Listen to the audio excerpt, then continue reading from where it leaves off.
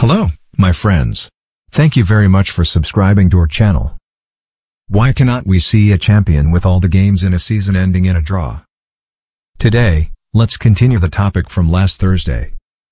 We still analyze the probability of having such a champion in a league with 20 teams, a total of 38 rounds and 380 games in a season. In the last video, we estimated the probability from various perspectives. And in the last estimation, we assumed that the probability of a team scoring m goals in a game is equal to 1 minus alpha times alpha to the mth power. The probability of not scoring any goal is therefore 1 minus alpha. The probability of a game ending in a draw is simply 1 minus alpha over 1 plus alpha. We used to give one example. When the probability of not scoring any goal is 1/3. That is, alpha is equal to 2/3. It will take more than 10 to the power of 265 seasons to see such a champion. However, we assume that all teams have the same strength and in the same shape in any game. So what if they are different? We will finish this discussion today. We assume that, in a game, the abilities of two teams to score goals are no longer described by the parameter alpha, but different ones, alpha 1 and alpha 2. By using the same method as before, we can calculate the probability of a game ending in a draw in this case, as 1 minus alpha 1 times 1 minus alpha 2 over 1 minus alpha 1 times alpha 2. So, is this new probability necessarily smaller than the previous probability? Obviously, no. For example, if alpha is equal to 9 over 10, the previous probability is equal to 1 over 19. And if alpha 1 and alpha 2 are equal to 1 over 10 and 2 over 10 respectively, the new probability is equal to 72 over 98, which is much larger than 1 over 19. This shows that, if the two teams' scoring abilities are relatively poor, it is more likely to lead to a draw result than the case, where the two teams are close in terms of strength and the shape in a game. All in all, this comparison doesn't make too much sense. Then how to make a meaningful comparison? Obviously, we need to use the mean value of alpha 1 and alpha 2 instead of alpha. Here comes our math today. We have several commonly used mean values, which are harmonic mean, geometric mean, arithmetic mean, and quadratic mean, also known as root mean square. Today's mathematical question is, which of the four inequalities we get, by replacing alpha with these four mean values, are correct? Why not give a try, and we will come back soon.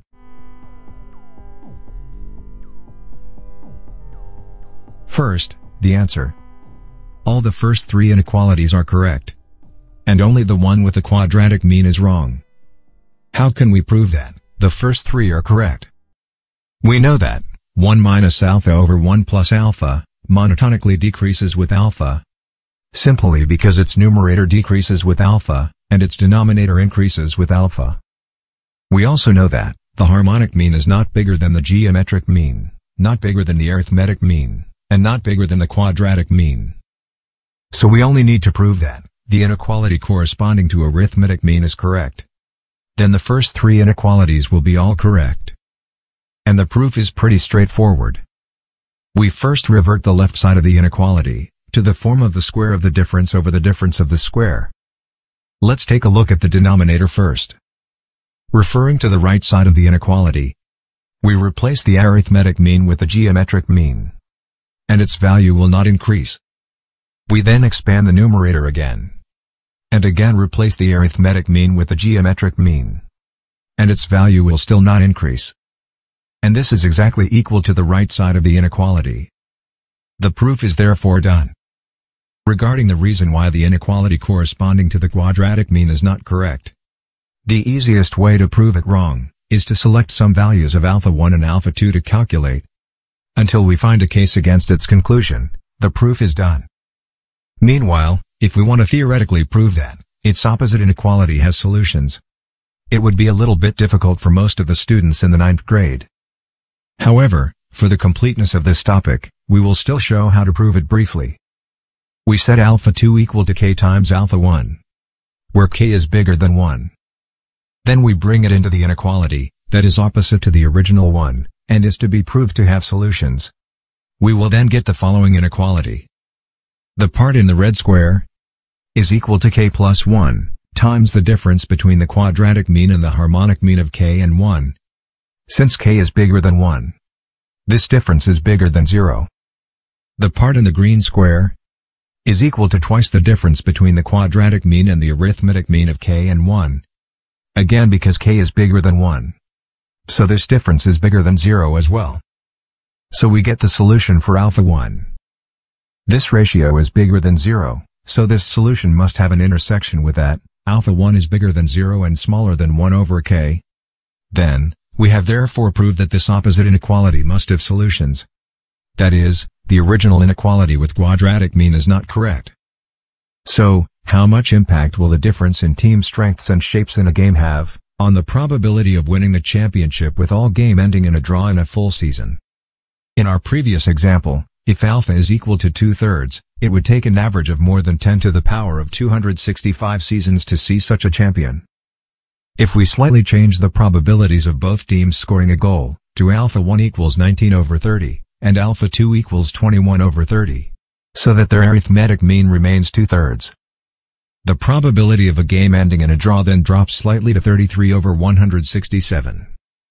The probability of having such a champion will further drop by another 2 orders. As of now, we have basically finished discussing the theoretical issue of the probability of winning the championship with all game ending in a draw in a full season. What hasn't been discussed is mainly about the difference between games. That is to say, we only discussed that alpha 1 is not equal to alpha 2 in one game, but did not discuss that both alpha 1 and alpha 2 can vary from game to game. In theory, it is really possible that this difference cause a further drop in the probability of having such a champion.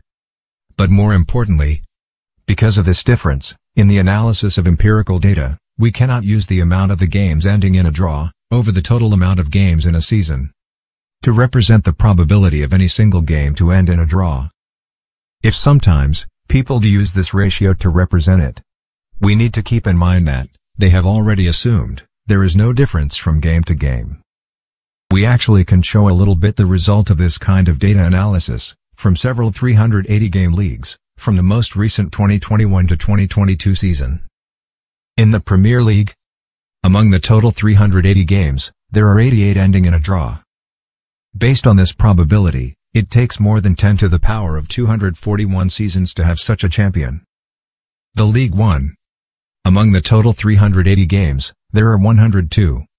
It will take more than 10 to the power of 217 seasons. The La Liga. Among the total 380 games, there are 111. So it will take more than 10 to the power of 203 seasons. The Serie A. Among the total 380 games, there are 98. So it will take more than 10 to the power of 223 seasons. At the end, let's use the age of the Earth to make a comparison. Now people believe the age of the Earth is far younger than 10 to the 10th power years. So it is not surprising at all that we haven't seen such a champion in any big league has all of their games ending in a draw in a full season. Thank you for watching, and see you next time.